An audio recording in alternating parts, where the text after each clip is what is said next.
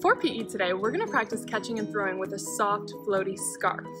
You need a material that's really light and floats if you throw it up in the air, because that gives you more time to practice different kinds of catches. Playing catch with a floaty scarf really helps us work on our reflexes. You can practice your clap catches like this, and you can work towards practicing one-handed grab catches like this. So when you toss, think about swinging your arm really fast with your hand open like a claw and then grabbing. So we're going to toss and grab. Toss and grab. Just saved it. Toss and grab. Toss and grab.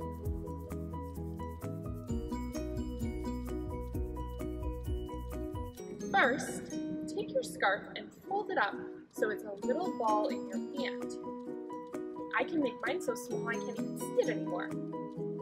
Then, bend your knees and throw your little ball up in the air. Keep your eye on it and watch how it floats down. Like that.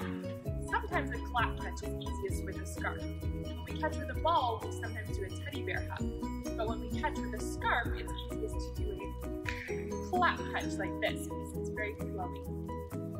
Let's do 5 tossing catches, not letting our scarf touch the floor. 2 hands and clap catch.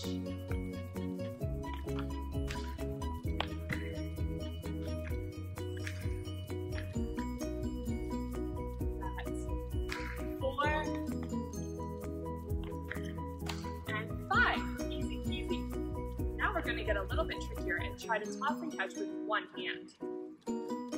Make a small ball again, bend your knees and throw as hard as you can. You should be letting go when your arm is up past your eyes, just like this. That means it'll look nice and high, so bend, and when your arms are up, you let go like this. And catch with one hand before it touches the floor. Let's try to do 5 one-hand tossing catches on this side. 1,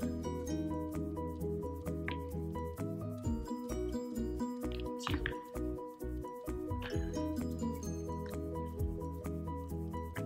3,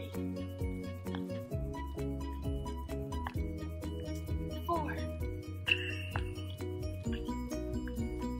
5. That's good practice for your hand-eye coordination. Like this. Let's try our other hand. 1, 2,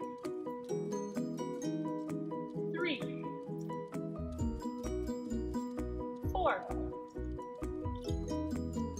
5. Good job. Now that we've warmed up practicing our quick catches, we're going to try to add some tricks with our tosses. Can you toss and spin around before you catch your scarf? Let's see. I'm making sure to bend my knees and I'm going to let go right up here so that it goes as high as possible. Ready? Let's count down from 3. 3, 2, 1. Got it! That was tricky because it kind of floated away from me. Woo!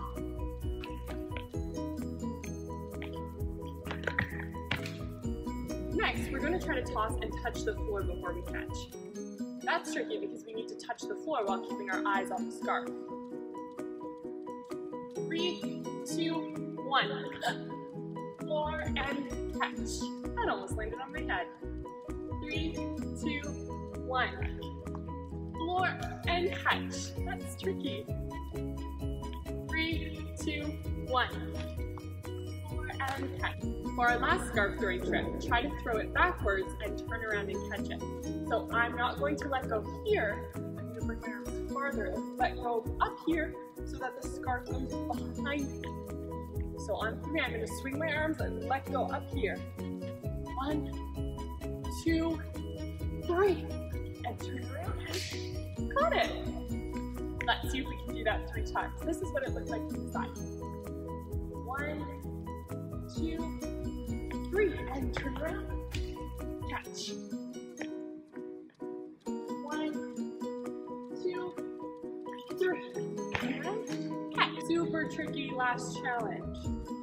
For a super tricky extra challenge, we're going to try to let the scarf land on our foot. So we're going to do a big throw, but try to get our foot under it before it lands. Catching with your feet is not easy, so it's okay if this is a bit hard. Ready? Let's count down from 3. 3, 2, 1. Oh, I just missed. Let's try it again. I caught it! I would be very impressed if you can catch on your foot. It's pretty tricky. Let's try tossing over our head and catching with the other hand. So my legs are a little bit apart, and I'm going to swing like I'm a lever like this. And when my hand's up top, I'm going to let go and catch with my other hand, like this. Let's see if I can do it the other way. I'm practicing my grab catch, but you could also do a clap catch if that's too tricky. Like that. Clap catch. Great job practicing your coordination. I hope you had fun playing catch with our scarf.